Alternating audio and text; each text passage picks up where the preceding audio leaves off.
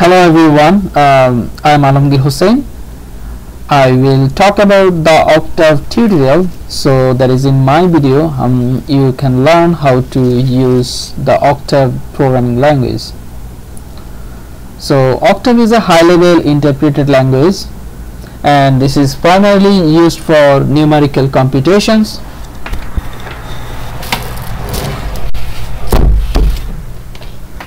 And this is a tool of data visualization and manipulation. Octave language is quite similar to MATLAB.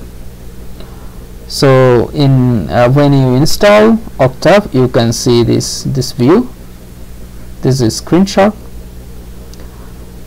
So you can install Octave, or you can use Jupyter notebook, and in your Jupyter notebook you can include the Octave kernel. So if you are interested to use Octave using the Jupyter notebook, then you can install the Octave kernel using this link. This is the Octave kernel GitHub link.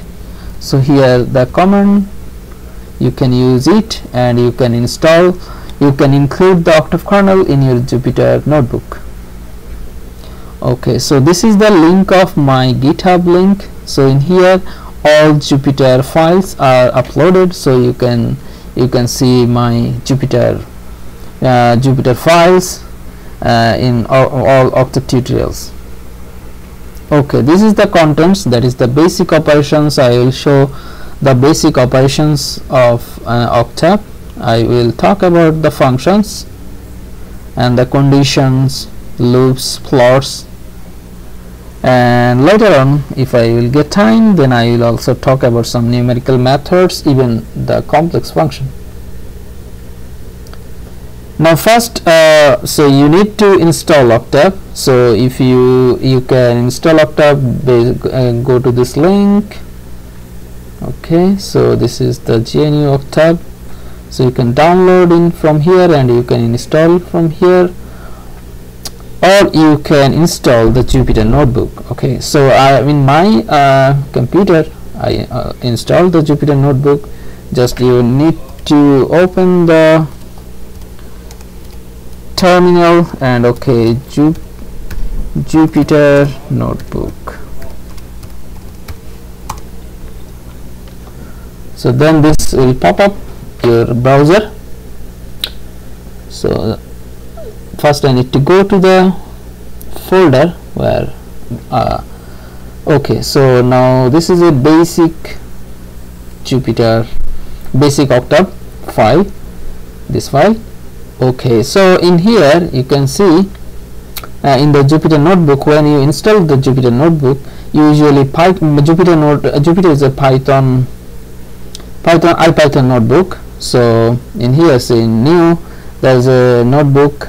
So when you install, usually Python 2 will install in your notebook. Then I also include another kernel. So when you install the Jupyter, you may not see the Octave, right? So you need to install the Octave, you need to include the Octave kernel. Okay, so the basic thing is like, okay, we can use the Octave as like a calculator. For example, the sum of two numbers, or division, subtraction, right, or multiplication, or the square of two numbers, right? Okay, or any scientific calculator is like, okay, trigonometric function, sine, cosine, right, tan, pi, you know about the pi value, right? So these are the short format. There is the short format. We can use long format. Then see, for example, the pi value, it will give the long format value.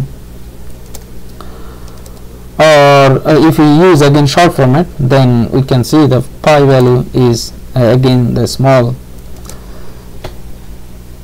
excuse me.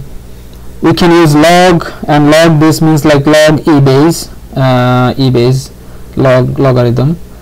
We can use the 10 base logarithm. So that is 10 base 10 is 10. We can use the hyperbolic function, or when you want to see the output of a function. For example, we need to press shift and enter at the same time, then you can see the result. Okay, say 10 hyperbolic function, and also you can find the square root of a value number.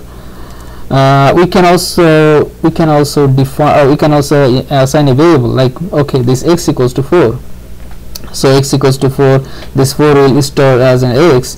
We can use semicolon at the end, that is, if we do not include the semicolon, it will show the result, right?